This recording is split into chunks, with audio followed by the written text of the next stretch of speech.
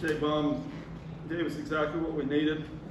We were a little bit thin going into game 2, and he came out firing strikes, landed change-ups. I was really pumped for him, being able to get 3 over for strikes, and his first start in his career.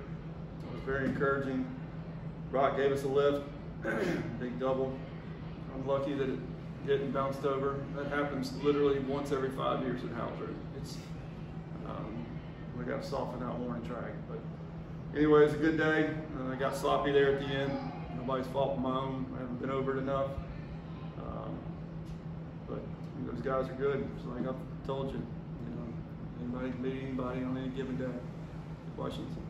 It seems like every time you guys play them recently, it ends up being a one-run game. To grind out 2 one-run wins in one day, just how pleased are you? Yeah, the more times you run into those, you think back to postseasons in the past, they're always generally close games. And the ones that are battle-tested and, had those, you find that way to win. You're in the moment. And, we've had clubs that got off to unbelievable starts and, they never played close games. And then all of a sudden you're going against conference foes or postseason, and they've never been in it. So it is good to have them. It's good to get W's, and we got to improve and be ready for Miami. Meister had a really good performance today. Has he kind of elevated himself into that conversation of, well, maybe he can go Sunday, maybe he can go Tuesday, or has he always been there, or did he just step into the conversation tonight because you were thin? Well, he was built up to be, a possibility, but I think he, 65, 70 pitches max he had thrown. I don't know what we got out of 63 today. So, yeah, you get to the ACC tournament, and it's an odd starting time. If you get one of those Wednesday games, somebody's got to throw there. Your 4 would go in that spot. So, it's a good problem to have. I'm glad he got his first one. And how does that work, Steven? So you get the W in a 7-inning game? Yeah. We gave it to him. Okay, I like it. Jonah, I think, threw a career high tonight. Just his flexibility and the way he can do so many different guys for you. Just how valuable is that? Yeah, and he's got one of those arms, the bounce back arm. The change-ups made him a different guy. Jonah is a tough at bat. People don't, 4 pitches for strikes, and fielding his position and composure and all the things that he has. It makes him, a weapon. And it doesn't matter right-handed, left-handed. We don't even worry about that with him. When you can give so many opportunities to some of these guys you bring out of the bullpen, starting them in midweek games and, in these critical, one-score games, what can that do for your bullpen and to give them confidence and help them on those weekend games? You can just refer back to it. We talk about the mental side of competition, and when they have success, and like J-Bum gets another start, the first thing that's going to be told to them is think back to your start against Jacksonville, and the way you went about it, your routine, and the way it made you feel, and learn from it, and grow from it. More times we can get those young pups out there, the better off we're going to be in the end. We found out in the press box that Jaime's been hit, I think, what was it, Stephen, the 3rd most times in a single season. Is there kind of a running joke in the dugout with how many times he gets hit by pitch? Did you all know the number was that high? I know it's a lot, and that is something that, it's contagious, and it wins. You try to get guys on base any way that you can get them on base. I know Jose Zavala was a teammate of mine. He had a bundle of them. That it's something that if they know they can't go inside. If they miss just a little bit, they're not moving, and they're going to plunk them. So then where the pitch is going to be. You middle away and be ready to hit. So Jaime's a special talent. He's a tough nut. His body can withstand it.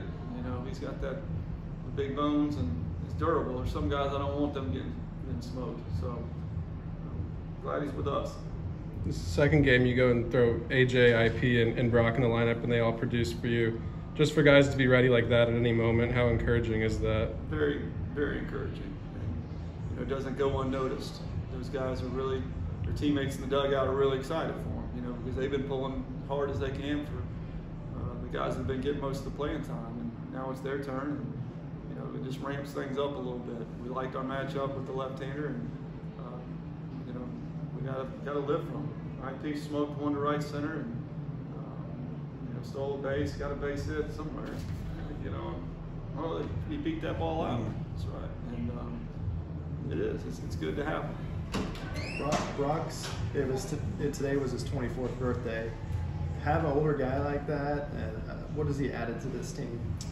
He's a fun-loving, guys love to be around him. He's knowledgeable, been around the block, nothing scares him, phases him. He's been an absolute joy to coach. I wish I had him longer than just 1 year, but he's just brought a lot to the clubhouse. And, I can't say enough about all the guys that we brought in. They've all meshed and understood that you got to be ready when your time is called. And for them to have success was fantastic. Another guy you brought in, Alex Terrell. You talked about how he's kind of like a coach, second coach out there. How does he kind of handle these bigger games like this coming weekend against Miami? Like, how does he treat it? Is it any different? And how can he kind of gather the guys to kind of follow his lead there? I'm gonna on Thursday I'm gonna sit down with him. I did it with Jordan. I said, look, this is a game that we're playing. It's a thinking man's game, and if you get so caught up and you can't think, I can't play you. And I'm gonna have that same conversation with Alex. I don't want him, chatting it up. I don't listening to what comes out of their dugout. I don't know what to really expect, but he can handle a lot, and I'm not too concerned about it. He's a very mature guy. Let's go last one.